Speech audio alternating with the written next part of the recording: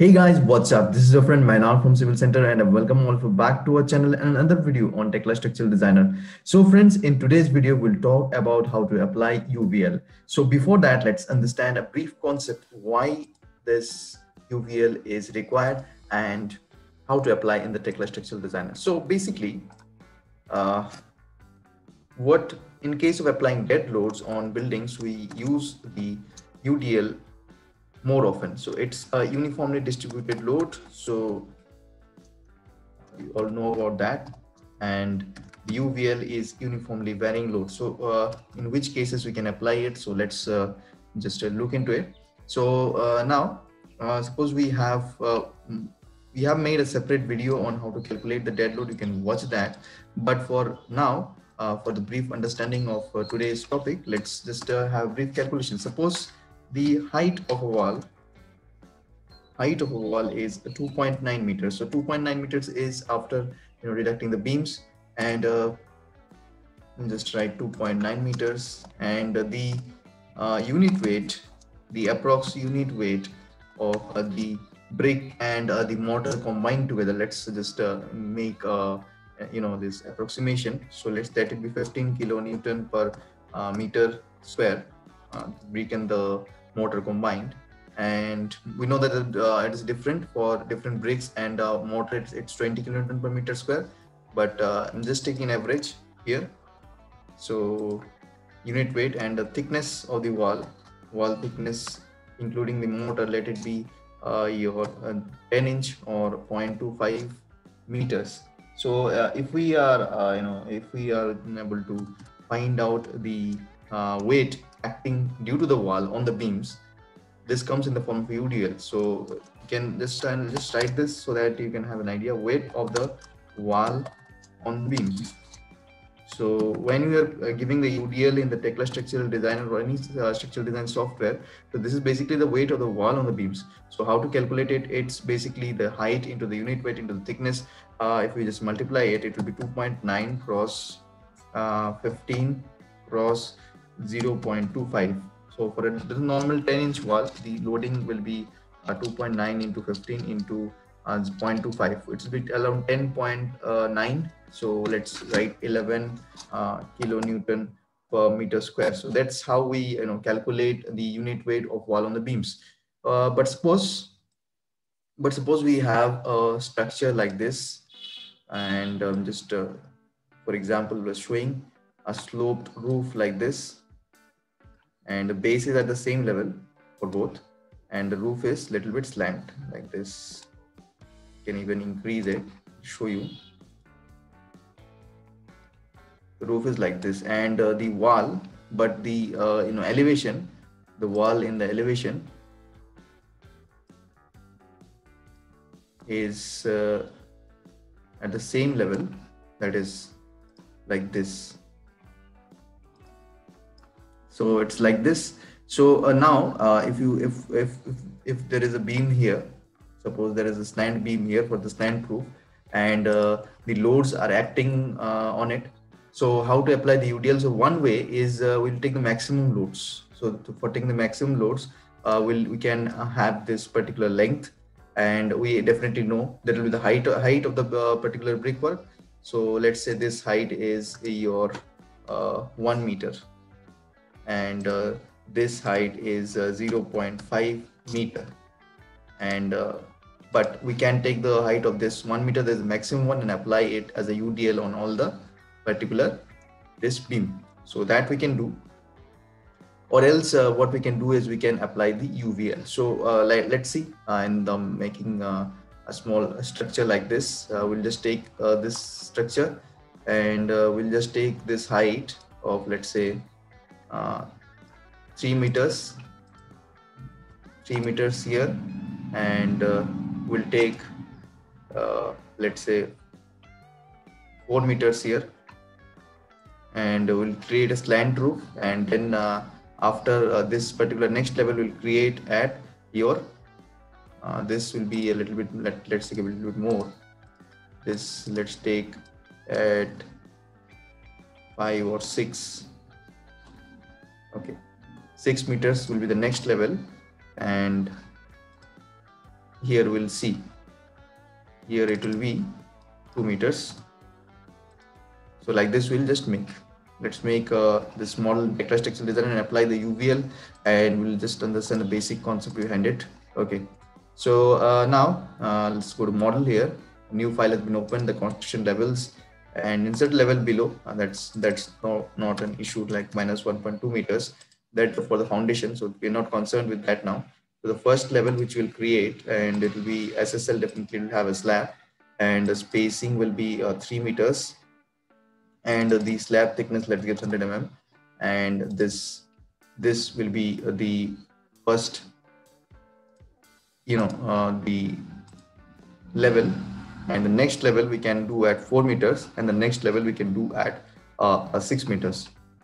So like this will be our levels here. So next level, insert the next level at, insert above, and the spacing will be at 1 meters, so it will be at 4, and insert above, and this spacing will be 2, so it is at 6. So click on OK, and now we need to create some grids here. So let's create a rectangular grid here.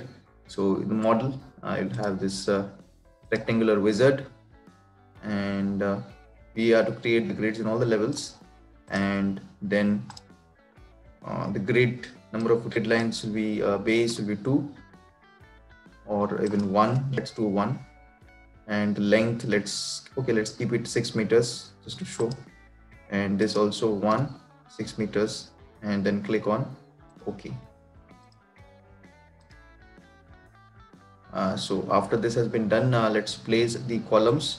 So we'll select the columns here, and while placing the columns, we'll make sure that the particular height at which it will be, the base level will be the same. The top level, as you can see, the top level will be at this is your 0, this is your 3. So like this we can make. Let's revise the construction levels once again. So this is your structure 1 will be at 3, and so we'll just do the top level as 1. Top level as 1 for this, and place the columns. So after the columns are placed, you can see in the structure 3D, and the next set of columns, for the next set of columns, the particular point will be structure 2,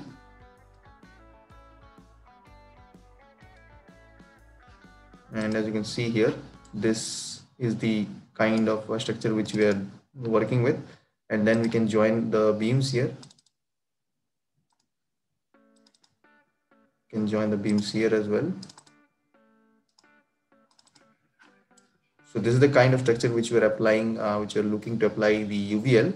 Now the for particular loads which are acting, suppose it is acting like this, which we are talking about. Suppose it's acting like this, and so we'll calculate the load of the bricks here and here, and we'll try to apply the UDL on it. And so let's get started. So suppose the weight of the wall on the beams at end 1, I'm just calling this left one end 1, end 1 will be your we have the height of 3 meters, wall thickness, let's take the same, this 15 kilonewton will be the same, and wall thickness is also the same. So at end 1 the loading will be your let's calculate that, 3 into 15 into 0.25, it will be 11.25, and in N2 we calculate the same thing in N2. So it will be in N2 this will be 2, so 2 into 15 into 0.25, and this will be 7.5. So 7.5, and this will be the loading here, and so this 11.25 and 7.5. These are the two loadings which we have to give. So we'll go to loads here and we'll select the dead load. And we have the UVL here. As you can see, this is the option of full UTL, which we generally apply, and we also have the option of this Vdl Varying Loads, and you will have this option of this element 1 and 2. So we'll just select this and select this, and after that you can change it. Select this and load start. So we have this load start and load end. So load start, if we give as load end, first of all we'll give as 7.5, and load start will give as 11.25. So when we do that, as you can see, the VDL or the varying loads has been applied. So in this case, you can apply the varying loads like this on the particular structure. So what is the difference between these varying loads and UDL? As you can see, this particular load is varying uniformly from this end to this end, and the kind of structure which we are observing, as you can see, the load is also acting like this. So you can go for economical design if you do that, or else if you can consider the maximum UDL, full UDL, and this 11.25 is the maximum UDL. We can apply it along the entire span. So you can do that this also, but this will be like more economical and this will be more accurate than that. So we already know how to apply the UDL for the wall of the load of the wall on the beams, and today in today's video we have learned how to apply the VDL or the varying loads in the Tekla Structural Designer software, and also we have known how to apply it. So if you like this video, do share with your friends, and also if you haven't subscribed to our channel yet, do subscribe. And this was a doubt of one of our students for the recorded session of Tekla Structural Designer. I hope that your doubt has been cleared, and if you want also support from us and guidance from us, you can also join our recorded session of the Tekla Structural Designer using the link which has been given in the description. So that's all for today's video. See you in the next video. Remember one thing, keep learning. Civil Center is here to guide.